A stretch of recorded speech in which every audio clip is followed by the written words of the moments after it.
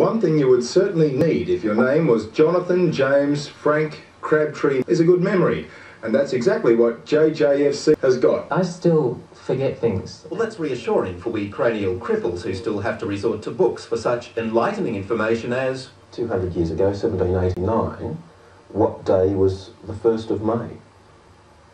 Well, at a first guess, I would say the Friday. It's not bad. Was that right? It's not only spot on, he does it again and again. 1894, the 27th of March? I've got a Tuesday, I believe, for that. Jonathan's world record feat was memorising 6 decks of shuffled cards. A self-confessed Form 5 flunkey, he's adamant that anyone can do it. It's a bit like jump-starting a car. Jumper leads out, and with some brain-warming exercises, today's challenge was to turn a mathematical illiterate television interviewer into an instant Einstein. I can't quite remember how, but he did it. So that's your answer to 40,620,820,426 times 6. You just worked that out in your head. It's a talent he's developed in the last 6 years. Apart from teaching others, he has yet more to achieve.